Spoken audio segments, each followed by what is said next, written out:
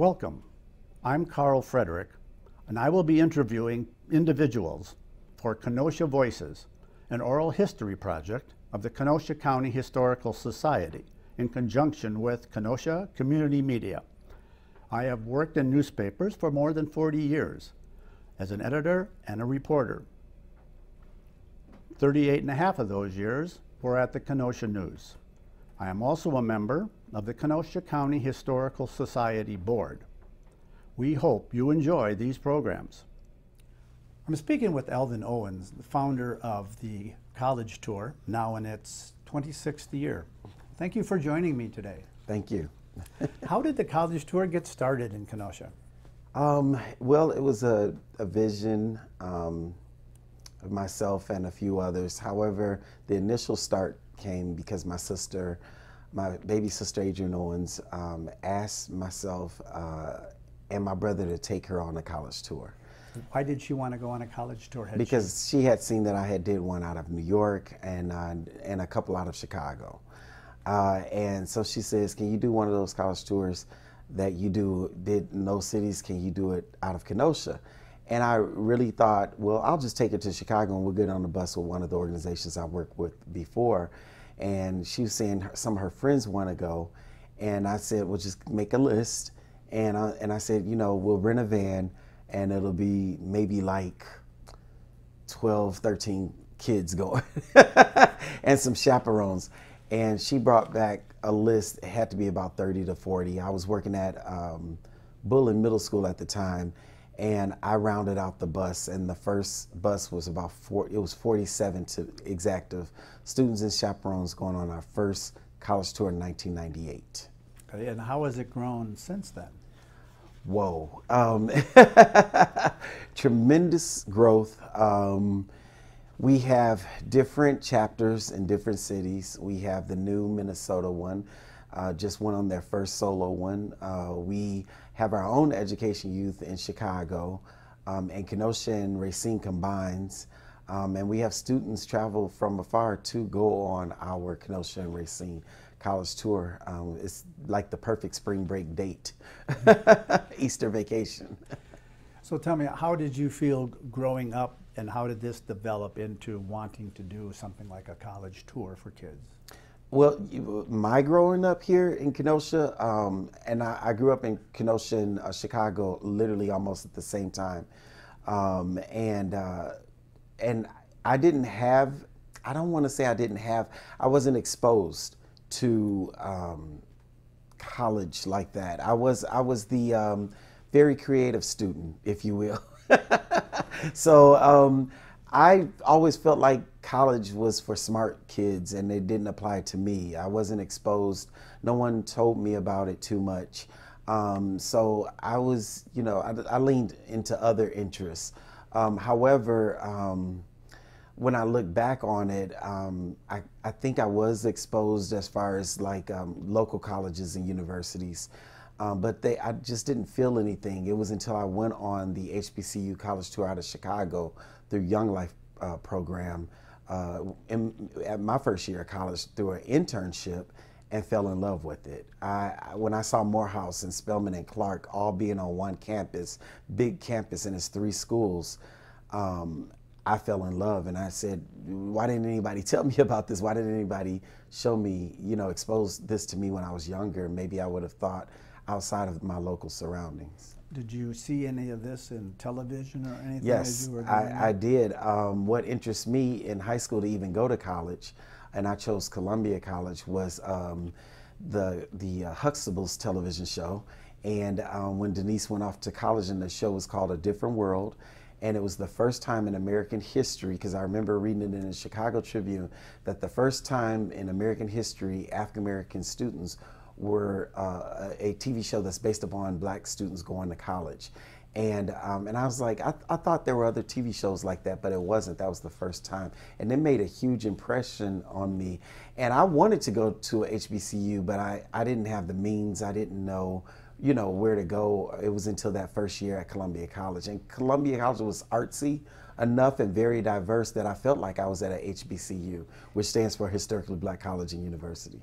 Okay, and how did you see this vision from your young life and how that translates to, students from Kenosha doing the same kind of things. Like I said, growing up in Chicago and Kenosha, when I was in Kenosha, I didn't see a lot of the images of myself. In Chicago, I saw a lot more, but not in a empowered state. I saw more of us, people that looked like me, but I didn't see a lot of empowerment, and maybe that was demographical, But when I think about it, when I came back home to Kenosha to work for Bullen Middle School, to work for the Unified, I just wanted students to have a different experience than I did growing up here.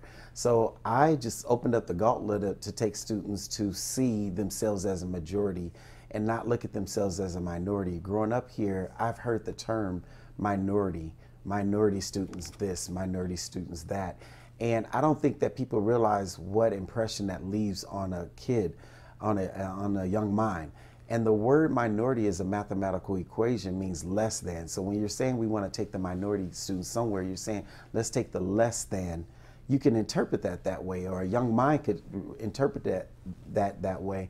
And so it was very important for me that African American students, and plus it was open to all students, but specifically Black and brown students, to see themselves as the majority as I take them to places in Mississippi, Alabama, New Orleans, in Louisiana, and especially Georgia, where they'll see predominantly Black cities and colleges and universities with presidents and the sheriff and police officers all looking like them. And that's empowerment. That's looking at themselves as the majority and not in this minority sense that they grew up with. So is this kind of a culture shock, so to speak? It definitely was a culture shock for me when I went my freshman year in college, and it was definitely a culture shock with our local students here in Kenosha and Racine.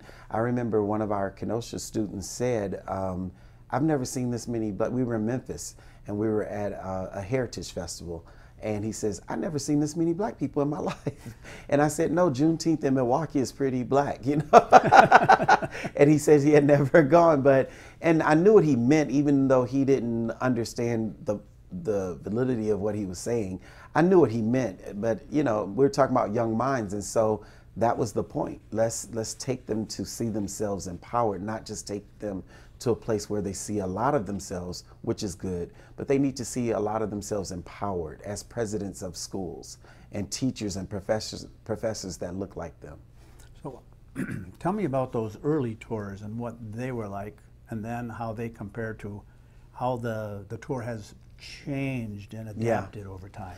And I don't even know, I think I would say change. In the past I would have said change. I don't think it ever changed. I think it evolved. And so before, I think as I was trying to take students for more cultural significance, because I was that creative student myself, that's the code word for I didn't always get A's and B's. And so I wanted those students, the range from the A and B student to the rest of the alphabet student, to just have something to inspire them to want to do something after high school, whatever that may be.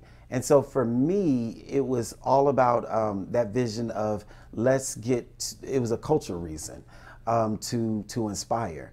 And that has evolved to academic, that has evolved to entrepreneurship, it is involved to trade. We've visited the Citadel, that's a college university. I'm sorry, that's a military university. We've taken students to trade schools and entrepreneurship, especially when we get into the South and we see a lot of Black owners who host us at their own restaurants, and we meet the owners and they come out and they speak with us. We were just in Texas with a workshop with owners. So there's a lot that we see, not just the college and university. We're actually seeing historical sites that has to do with history in America. The statues alone of great leaders and great minds, and also controversial leaders and controversial minds. And that's great for discussion. So when we get on the bus and we have all this driving time, because it's the college tour, not the hotel tour, we're on that bus traveling from state to state, from city to city, state to state. So we have workshops on the bus, and we have those groundbreaking conversations that you're not going to see, you know, of young people and their parents and the educators just all involved in a conversation about history. So we're meeting a lot of needs. So I would say it evolved over the years to meet more needs than we ever thought it could. Okay. So in these first couple of years, this is a tour that would go for a week, 8 days. How long would it be on? So when we first went, it was 7 days. It was Sunday to Sunday. And then we got smart, and and so we'll do probably 5-6 days. And we travel, I remember the early stages, we were hitting up to 4 schools a day, and sometimes even 5. I mean, we would take the entire day to visit different campuses. And we would start early in the morning, and we wouldn't get to that hotel to 10 o'clock at night because we were on those campuses. Because it was exciting.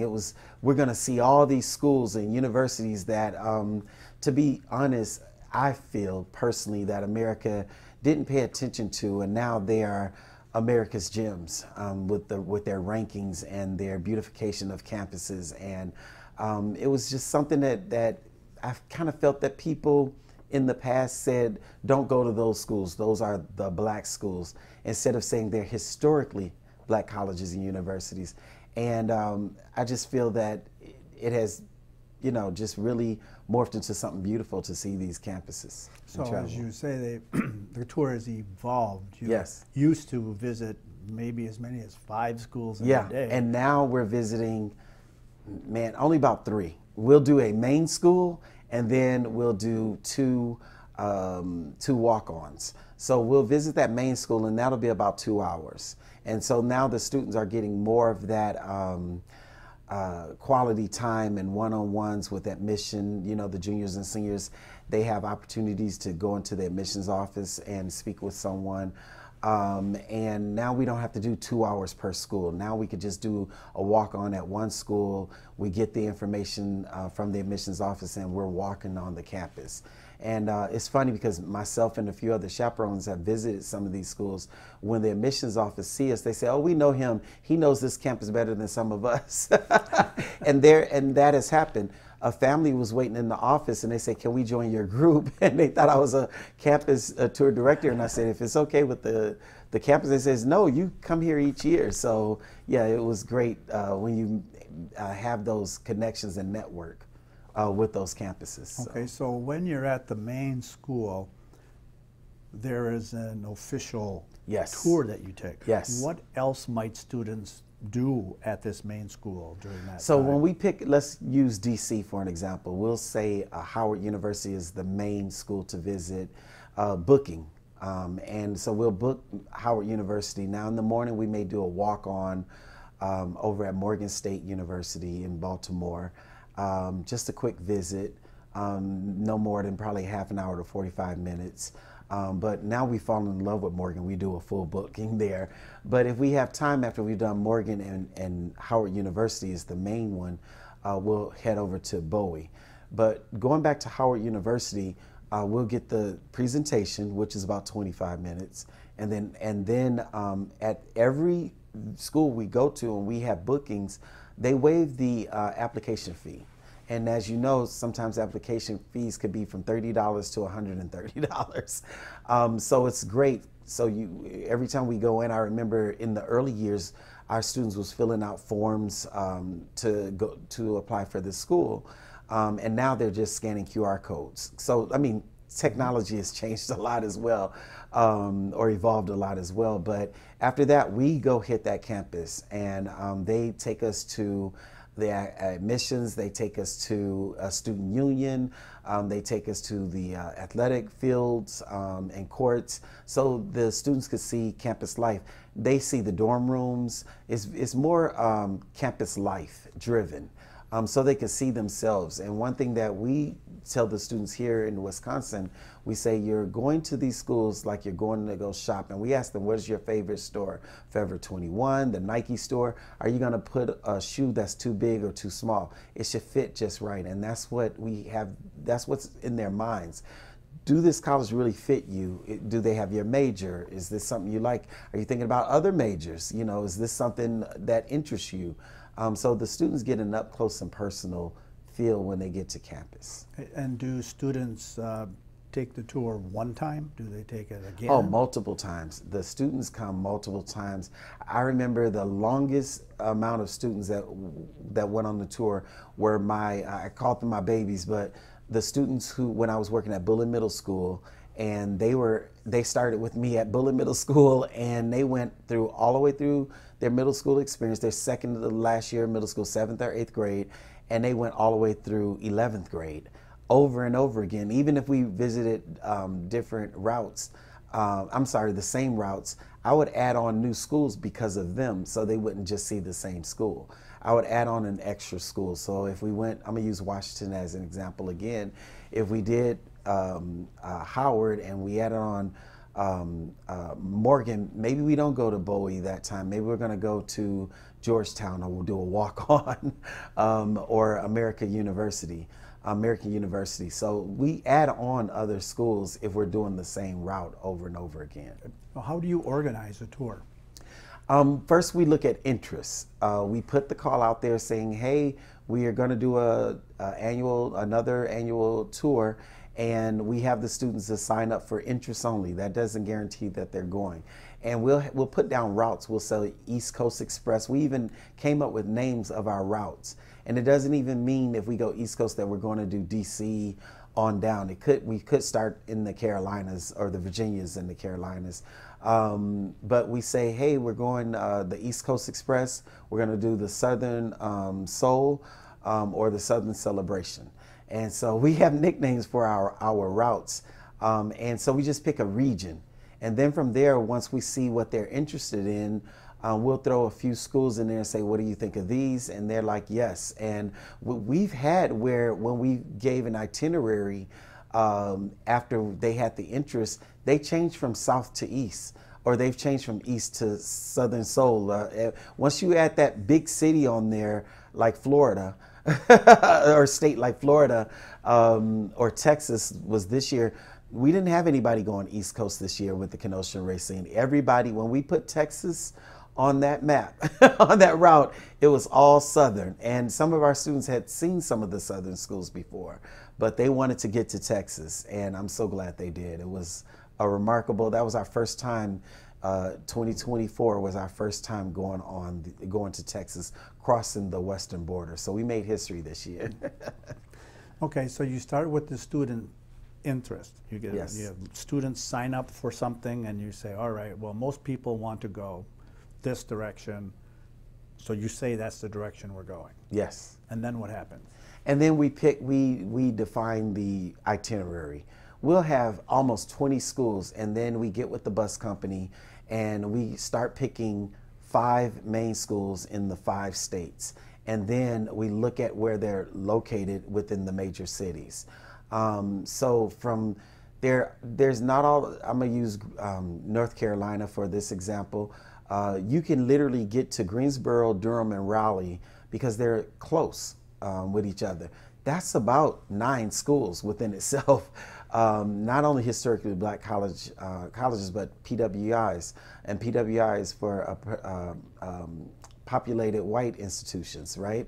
So we mix it up. We make it very diverse. We're talking about Duke and Chapel Hill and NCA&T and University of North Carolina.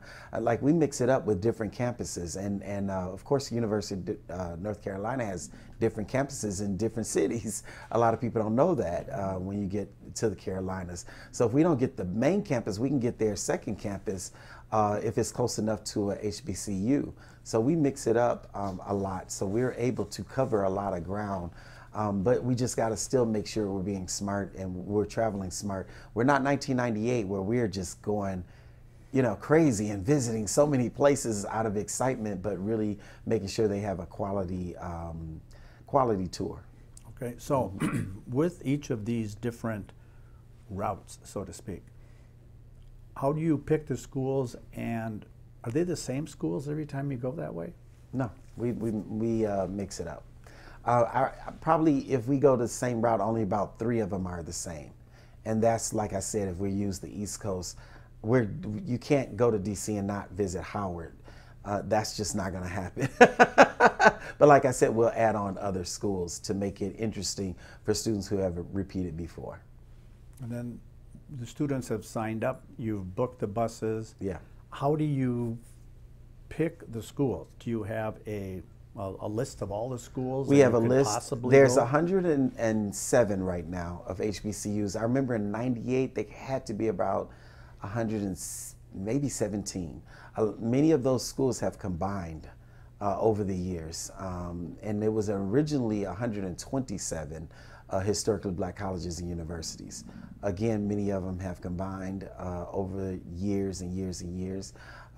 So a lot of people think they close schools. No, a lot of them just combine like any big university. They grow.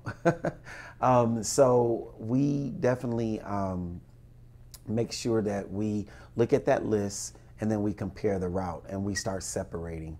And then we start picking what would be a great interest for our students.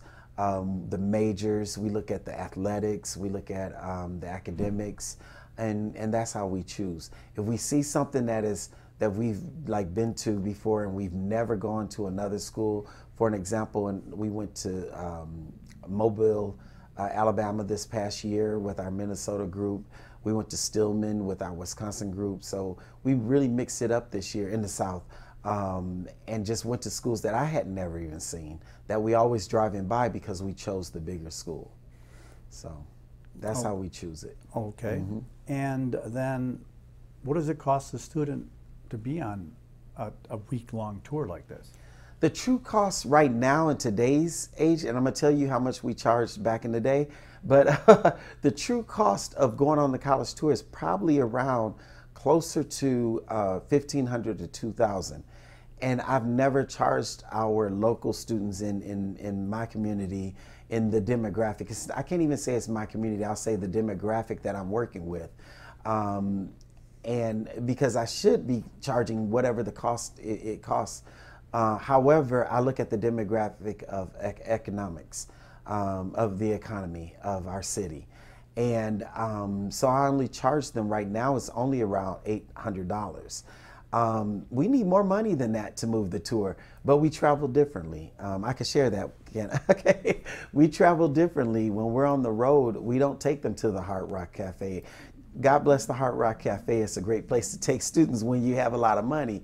But we go to, oh my God, Miss Mama's Kitchen in the South, Mama's Kitchen in the South in Georgia, and Hank's Hot Dog Stand. You know, we travel and we go to the places that we're familiar with when we're down south or on the East Coast, and we know these places. They're hometown places, and a lot more better for our wallet. So we don't go to the big restaurants. We go to the cultural version of Old Country Buffet, which is Ryan's down south. And it's a smorgasbord buffet, and it's all you can eat. And we also eat on campus, which saves hundreds of dollars, if not thousands of dollars.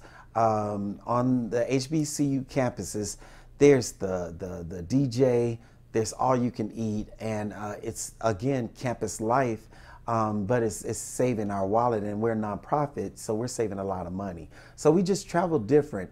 There's certain times, certain years, we do take them to a nice restaurant to sit down, maybe the last day, or we'll just book out the guest ballroom at the hotel and have a sit down, but it's a pizza party. We still have them dress up, but we save money in other ways. It's how we travel. We also have a store on the college tour that the students run. And we noticed early on, and America's children, they will take a $20 going to a rest stop gas station and they would break that 20, and it's almost like they're giving the rest of the change as a tip to the gas station attendant, and they spend their money. So we got wise and we got smart, and we go to Sam's Club and we get the donations, or we buy up candies that they like, all the Sour Patches and the hot fries and all that, and we have the students sell that on the bus to themselves. And the money that they raise, they use it for their meals, for extra meals. So we say that we cover in their meals Monday, Wednesday, and Friday, but we end up covering more of their meals, of their lunches and their dinners, because the students run their own candy store on the bus. And so we're teaching them banking and economics. And also all fruit and granola and water is free, but soda and candy is gonna cost you. Now, our original tour cost $375. That was in 1998, and it probably should have been $600. So I struggled because I didn't have any organizational skills of the level of what I was doing. I can admit that now because it's 25 years plus and we're still here. But I think I was just more concerned about the vision of the actual tour and not about the organization. I didn't have an organization. We turned into an organization because we were consistent with providing the tour. So we learned as we went. You learn as you go. And we are a true testament of a small engine that could out of Kenosha, Wisconsin, our nickname Kenowhere, Wisconsin, growing up here in Kenosha, and that we just grew. I made a lot of mistakes and didn't know what I was doing, but we, out of the vision of love of trying to provide an opportunity and options for our young people, and so they can see themselves empowered. That was the vision, and I stayed with the vision, and I learned how to become an organization. I'm just now learning that. And how about sleeping arrangements? How do you? The hotels. We never had to stay on the bus. Thank God. We would utilize, over the years, we would utilize select choice hotels because we found that that was the safest for families. You know, when you're calling around, you know, it isn't, you know, America has evolved. We're going to use evolved and changed. But we understand with franchising lodging that not all hotels with the same name are the same in every city and state. So we had to finally start using hotel chains that were more consistent. So we've had to change it up over the years. There was only a few times where we actually stayed in dorms on campuses. I remember that, and that was at Tuskegee because they had lodging. When you book at certain colleges in certain states, they may have dorms, which is great because the students could actually have that feel. And we did that at Tuskegee a couple of times with our Chicago group and with our Wisconsin groups. That was really nice because they were on the campus and they woke up on campus. Tuskegee is the only HBCU that has a hotel on campus that you pay for, but we were able in the early days to stay there. It was a part of the accommodations with just booking the tour, so that was a blessing. They don't the other campuses where they have lodging on campus, the waiting list is super huge. And you have to book 5 years in advance.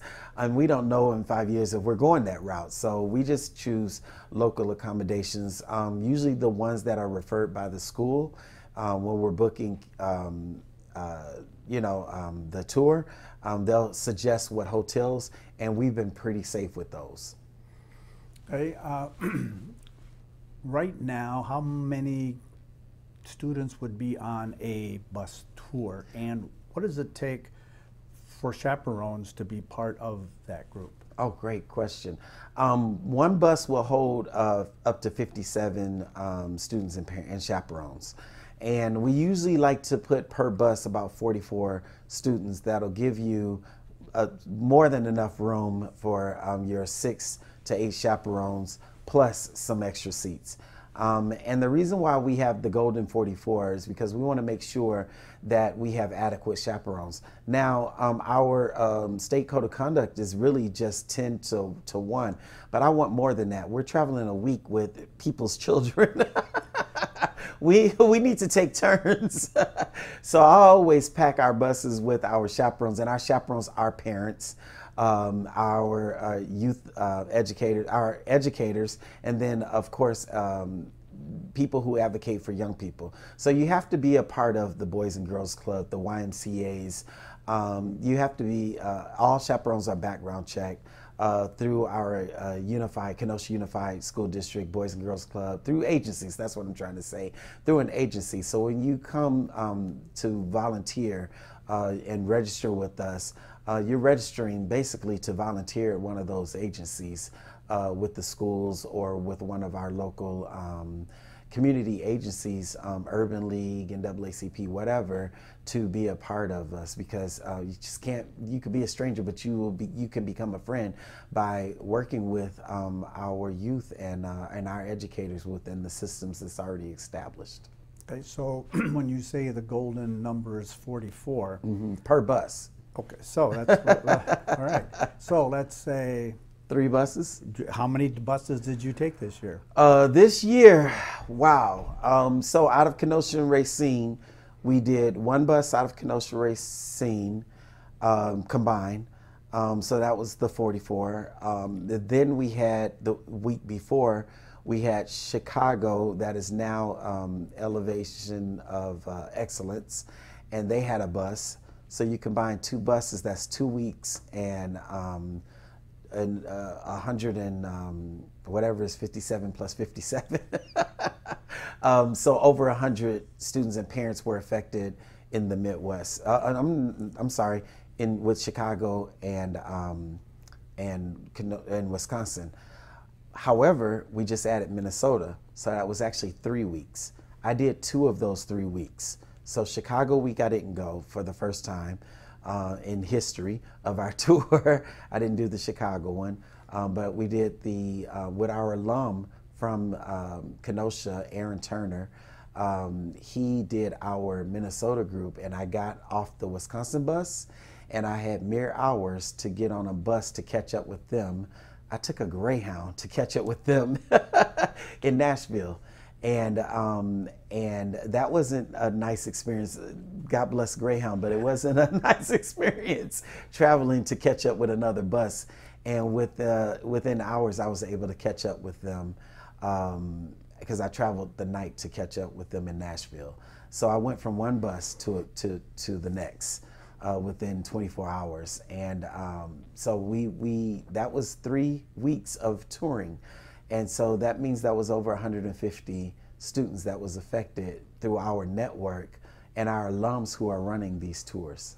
So do you cap the tour at 44? No. Well, Kenosha have taken up to 3 buses at one time going in the same direction. And Kenosha has, and Kenosha Racine tours have also, just a few years before COVID, we had buses going in 2 different directions. So we had 3 buses going in 3 different directions. I remember one went towards Florida, one went towards the East Coast, and one went south, going towards Mississippi and Alabama and Mississippi. And then we all gathered in Atlanta, Georgia. And that was scary. And that was the only year where the Illinois students were combined with the Wisconsin students. And that was a lot. That was 3 buses going in 3 different directions. And would I do that again? Yes. More careful planning and strategic planning, yes. We learned, because over the years, I remember the 10 years after the tour when we started getting more and more buses. No, about the 4th year, the third year we had 3 buses and we went to New York. That was our 3rd year, but we all went together. We didn't separate the buses. So when we started taking multiple buses, we kept going for 3 or 4 years after that. And then around about the 7th or 8th year, that's when buses started going different directions so we can cover more ground. We didn't all have to travel together. So we've been on it. We've been a choo-choo train. Okay, let's look at in the background. You know, you have chaperones, you have people on the bus, you have the students. In the background, what kind of people, how many people are there making sure the planning, the funding, the buses all get organized and set up for the tour? My goodness, there's people like, and I want to mention some names who people they see just my face as the tour. I even requested, I remember years ago, I asked Kenosha News, don't use my face all the time for the annual college tour. Use pictures of the tour, or use some of our alumni who have grown up, who help with the tour. But anybody from Felicia Dalton to Nick Payne out of Racine, Felicia out of Kenosha, Tanisha Williams Jokes, Brandon Morris, Michael Holden, Adrian, my sister Adrian, my brother Arlen Owens, Yolanda Jackson Lewis, who's a former principal of Wilson. Now she's an administrator over at Unified. But it's so many to choose from, who, whether they go on the tour each year or not. Dr. Dominique Pritchett is a doctor, and she's one of the babies from the tour, and now she's a doctor. So we take full credit. No, I'm just teasing. No, she's a help. She literally redid our website and for the tour, and help coordinate the forms, and it's so many that helps behind. That nobody even see.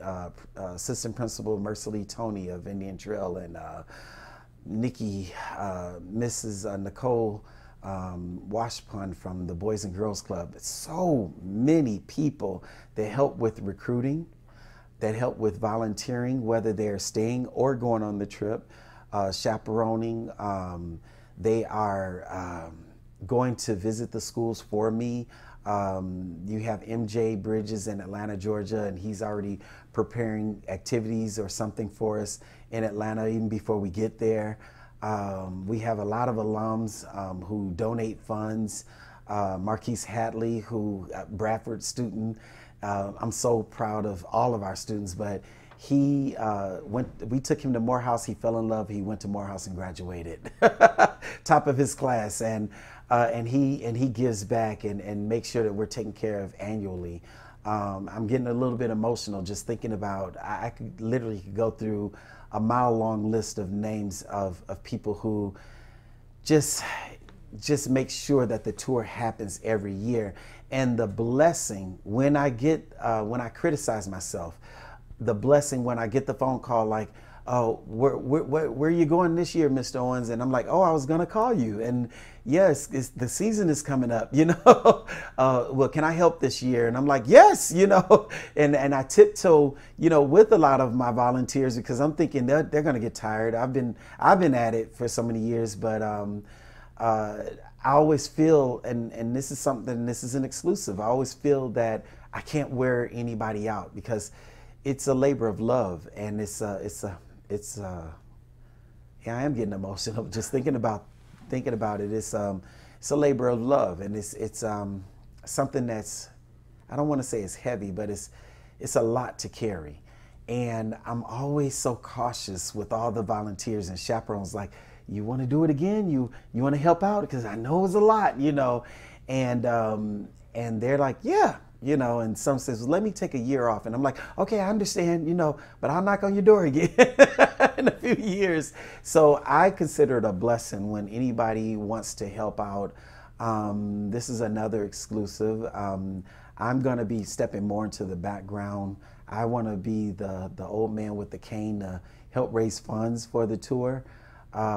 So that's what I want to do. I've done 25 plus years and on those buses, and it's a young man's game. And so I've watched over these past few years, Felicia Dalton, Nick Payne that I trained this year, and Aaron Turner that I trained this year. And last year I didn't get on the bus with him when he combined with my Chicago group with Devonna Brown, who led our Chicago group.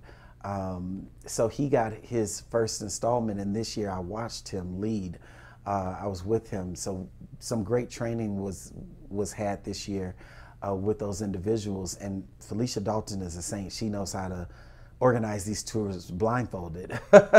So they are the new leaders of education, youth development, outreach, college tours. We sum that up now to beyond college and beyond high school college tours, and yeah, they are your new leaders. So you got an exclusive today.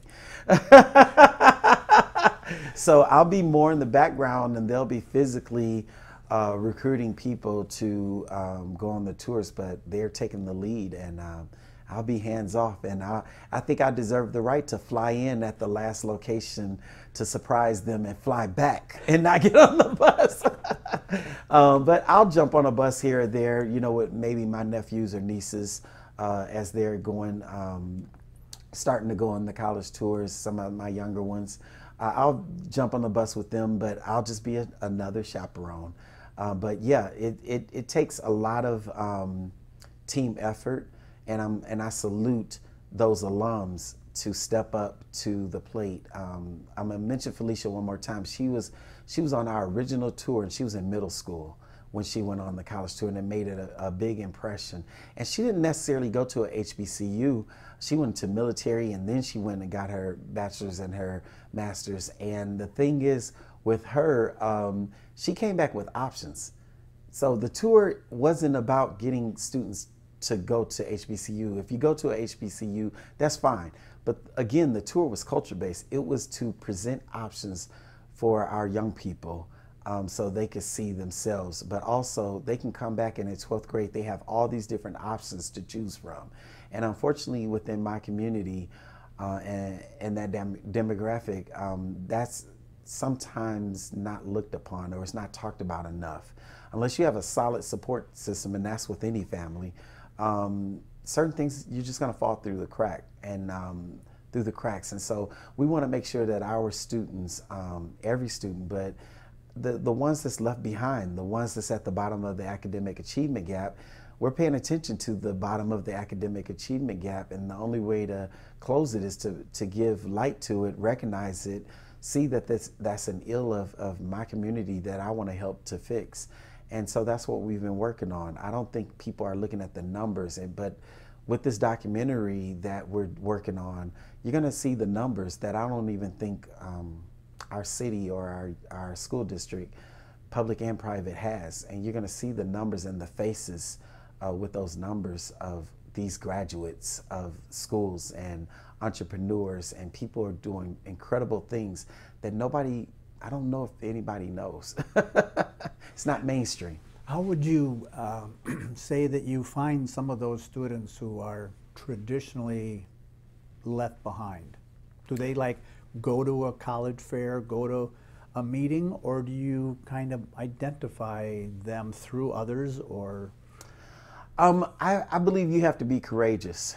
I believe that, so I'm glad you asked that question. Many times I'll go to a college fair, and the students will come up to the table, or we'll go to the lunchroom over the years at some of the schools, and you have the ones who are interested, they'll make the announcement and they'll come up to the table.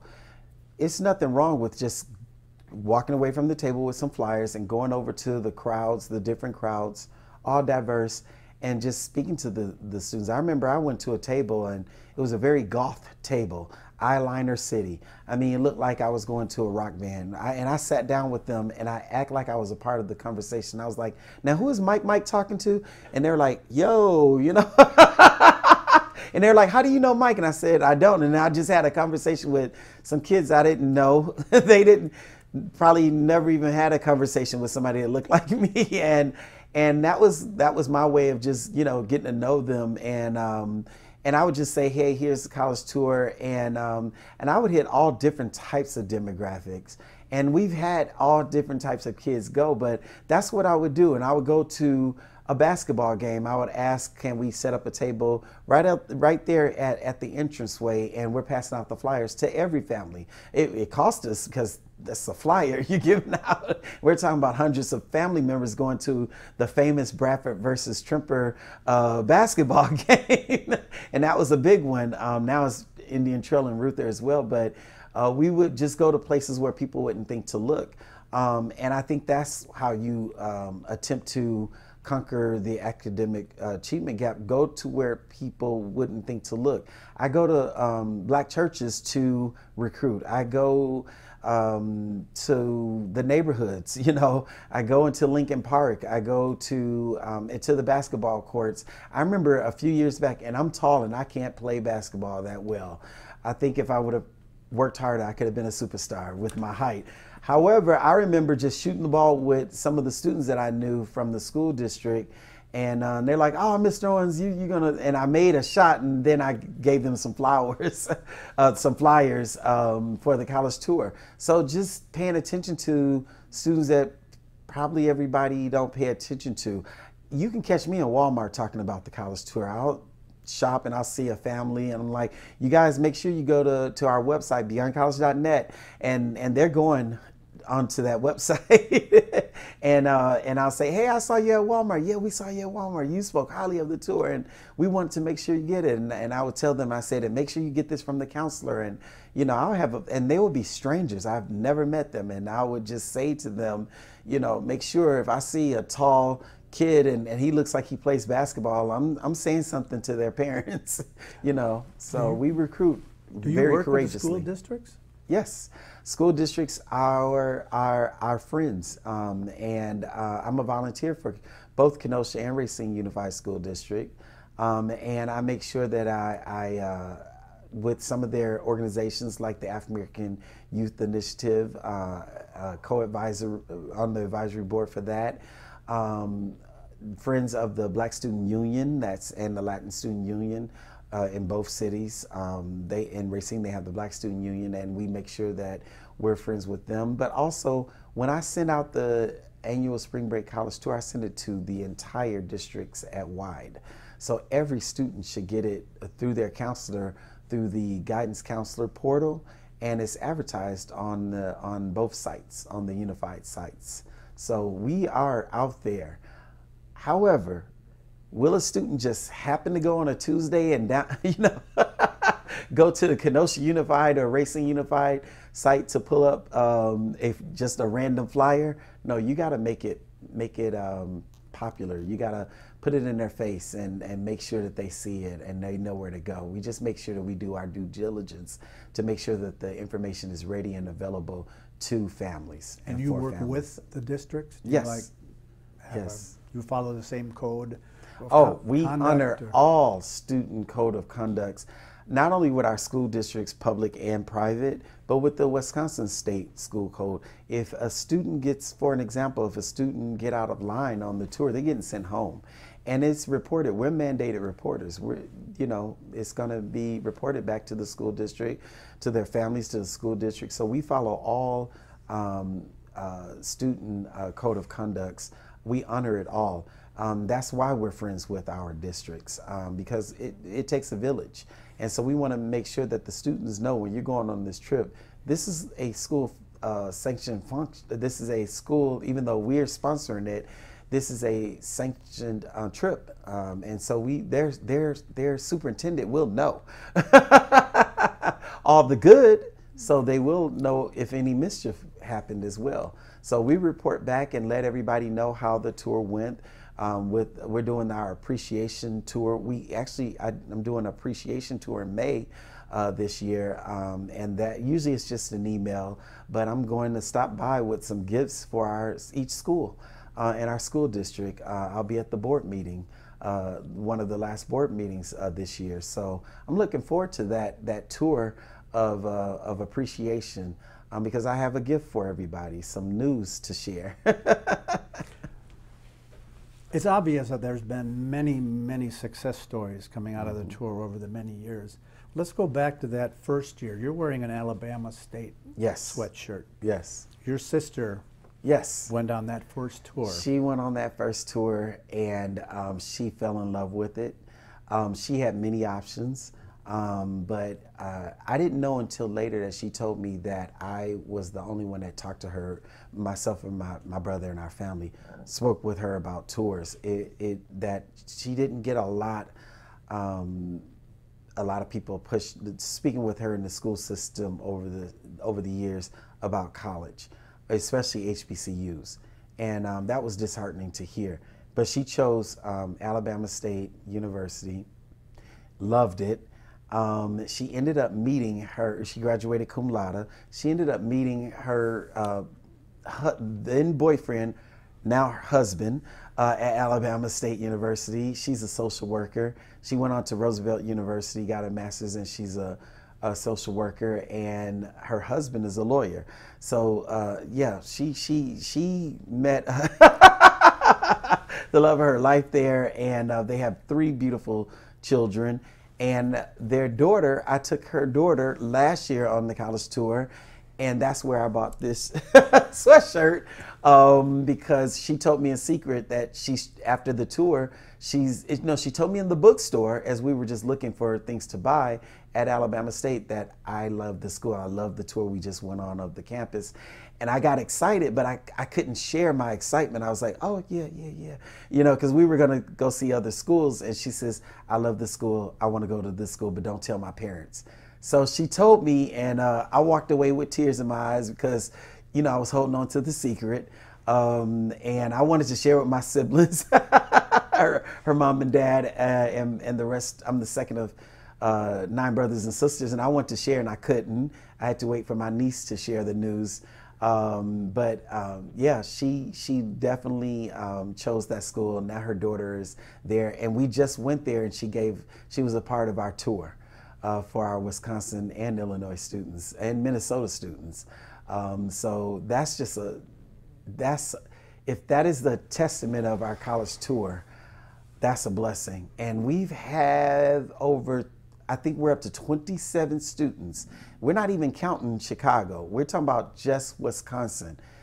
Over 27 students have gone on to Alabama State University. We should have a Kenosha Racine Club at Alabama State University. My cousin Raymond Gordon is down there. He joined a black fraternity, the Qs. My sister joined AKAs. And he went down there and graduated there, and he also had his fraternity brothers step for us while we were on campus. That's like a chant and dance. Yeah, we have a family down there, a family knit down there, and it's just a beautiful experience. So my sister is a true testament of the legacy of our tour. And what is the future of the tour? Woo. The future, the next 25 years, the future of the tour, I want to see it keep going. Like I said, from a distance. I would like to be Yoda. A lot of young people wouldn't know that reference, but all of us older people know. The new leaders will take it to the next level. And I saw that. I saw it with Felicia and Dalton, Nick Payne, and Aaron Turner. And the things how they organize. And Nick Payne convinced me to hire a videographer. Because before we were just taking pictures with our phones and different cameras that I would get. And we have so much footage over the past years. And I would just share it on the website. But we hired a videographer, another exclusive you're getting, and we're doing a documentary. And so we're going to be releasing that to the public, and that's going to be groundbreaking for us. And I think that people, whatever you heard about the tour, you're finally going to see it. And I just recently saw a snippet, only a few minutes of a snippet of the documentary, and I cry easy. But it wasn't so much of, I was seeing, some of the funny moments and some of the precious moments of the tour. What I saw was how we explained to that videographer of what to capture. And I remember the videographer was asking us, what does it mean? What is the tour about? And he understood the vision. He understood the assignment. And I said, he captured just within these few minutes, because I was afraid to watch it. I was like, it's not going to be what I want. Or what we wanted, and what I saw so far, and surprised that I didn't even know that he recorded just some action shots and video of the students and parents who were on the video so far. I was like, whoa, wow, that's something else, and I can't wait to our local community of Kenosha and Racine see this documentary of what started in 2 small towns. We are the true Twin Cities. What started in our little, what I call nickname Racine is Razilla and Kenosha Nowhere, Kenosha and Rayzilla, what started out of these two little cities that's faced with a lot of challenges, that's faced with a lot of academic achievement gaps, something remarkable. And I see that going forward. I see how they're going to take the tour forward. And there was a release that I got last year. After last year's tour, I knew, but I didn't open my mouth about, I'm going to take more of a back seat and allowing the young adults to take over. But there was a calmness that I had. I knew it was in me last year. I'm not doing this anymore. But I didn't want to just announce that. I wanted to wait. But this year, while I was on the tour, I said, this feels complete. I did my job. It could work without me being on the bus and organizing. They can do this. I get to sit back with other older, now I'm an elder. I get to get with other elders and say, well, what are we doing with our retirement money? We can invest into a good cause. And I'm looking forward to that. I'm looking forward to philanthropy, and I don't have much, but the spirit of philanthropy, and I just want to make sure that the buses are taken care of, and that they are able to move mountains, and they don't have to do all the hard work because the template is already set. Now they could take the template and build from there. The foundation is set, and the legacy is intact.